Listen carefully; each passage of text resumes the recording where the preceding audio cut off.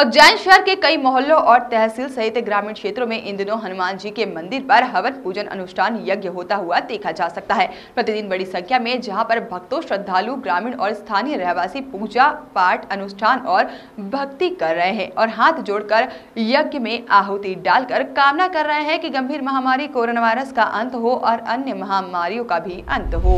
इन भक्तों और स्थानीय रहवासियों का कहना है कि कलयुग में साक्षात हनुमान जी महाराज मौजूद है। अगर सच्चे मन से और विधि विधान के साथ अष्ट सिद्धि नौ निधि के दाता हनुमान जी महाराज की पूजा अर्चना की जाएगी तो जरूर ही गंभीर महामारी कोरोना वायरस का अंत होगा और अन्य महामारियों का भी अंत होगा और जो हालात इस समय बिगड़े हुए हैं वह सुधर जाएंगे। उसी को लेकर हम सब भक्त पूजा अर्चना यज्ञ अनुष्ठान कर रहे हैं। मंदिर है और ये यज्ञ अनुष्ठान का क्या महत्व है और क्या है? ये हनुमान जी का मंदिर है।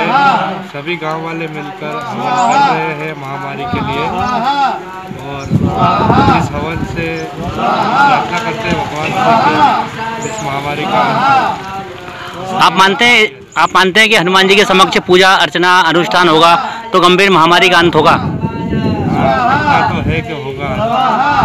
और हवन से ऐसे भी वेद पुराणों में लिखा है कि वातावरण शुद्ध होता है धुआं से और इसमें अन्य तरह की सामग्री मिली हुई होती है। हमारे ऋषि मुनि बता गए हैं जड़ी बूटियों से हर तरह की बीमारियों का अंत होता है।